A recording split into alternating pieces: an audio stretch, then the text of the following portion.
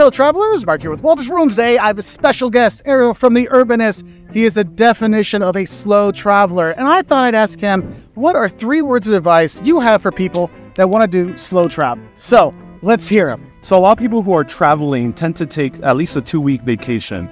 Rather than cramming a lot of different cities and destinations into those 2 weeks, I recommend just sticking to one place. And there you can immerse yourself into that specific city. But there's also a side pro tip when it comes to that.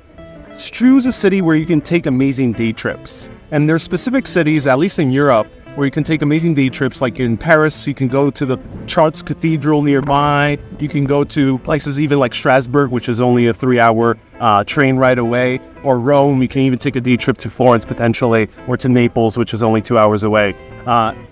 That is the best way to really immerse yourself in the city, but also have a different adventure for a day or two.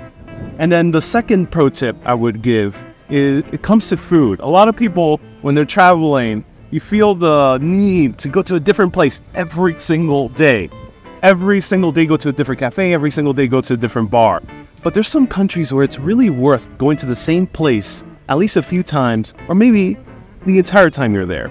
Because there you can potentially get to know the waiters, the bartenders, the people, the patrons who go there all the time. You really do immerse yourself more in the culture when you become a patron of the local restaurant or tavern or pub. And I gotta say, that is the best one to meet locals. I gotta say, that is a great thing to do. I have to add that one in there. Fantastic one there. My third tip is to get lost.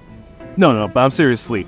Just wander around the city aimlessly, no agenda, no itinerary. This might be very scary for some people, but generally most cities, at least in Europe and many major cities in North America, are very safe to walk around aimlessly. Because when you're walking around aimlessly, you will bump into magical things that you cannot plan for or expect. You can watch all the travel content you can in the world, but there are some things that are completely unexpected. You might run into an amazing busker playing at a street corner. For example, I saw one playing in front of the Roman Colosseum late night at 11 p.m. It was the most mind-blowing things I've ever seen. You might see a random taverna here in Greece and pop in and meet their family. Things like that happen when you're just getting lost in the city. Because if you get lost, you'll find your way. Fantastic trip for slow travelers. Thank you, Ariel. Let them know where they can find you. You can find me at Urbanist Exploring Cities on YouTube and Urbanist Live on Instagram. And he has fantastic videos coming out all the time, so go check it out, because you're not just going to have fun, you're going to learn a lot too from him. So thank you very much, Ariel, and we wish you all happy travels. Bye from here in Athens. Bye.